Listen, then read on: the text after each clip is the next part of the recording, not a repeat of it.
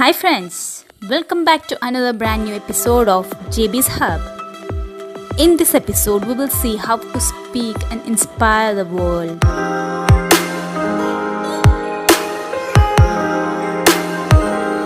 Speaking is the doorway to get your greatest needs met. It is the doorway to have your greatest desires manifested. And also, it is the doorway of how you pour your life and possibility into the most people possible. We all know communication. Communication is the distance between you and everything you want. Everywhere you find inspiration, you find words. Please be ready for the action. The power of your voice. Your voice is unique to yourself as your fingerprint or as your DNA. Your voice can give clarity to the most confused. Your voice can give the power to heal the hearts. Your voice can give the hope to the hopeless. Formulate your voice to create value in the lives of other people. It is important to take the responsibility while communicating that how our intention lands. So guys, let's see some tips to improve our communication. Number 1. Speak to yourself whenever possible, only in English. For example, if you are thinking of something, do think it in English other than your mother tongue language, which we usually do. Next, to gain confidence, look at the mirror and speak or give a speech daily at least for 15 minutes. Make it a habit. Do it in front of the mirror. Thereby, you can gain the confidence. Next one, try to bring gestures while speaking, which makes your communication attractive.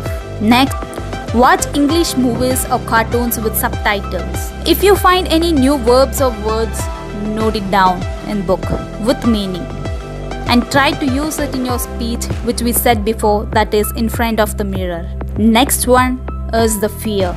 Fear is an emotion which we make or recreate from the story we make up.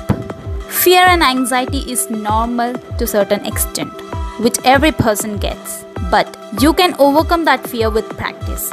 Confident learning helps to drive away the fear to a certain extent. Next, while speaking to a person, bring an eye-to-eye contact. Listen to the other person and reply to the person according to his needs, which helps to keep up the communication longer and in a more effective way. Next one, be authentic in your voice. Authentic does not only mean to speak the truth, but also developing presence and aligning with your naked truth. Elements like not speaking the truth, getting defensive, not listening to what people need, breaks down the communication.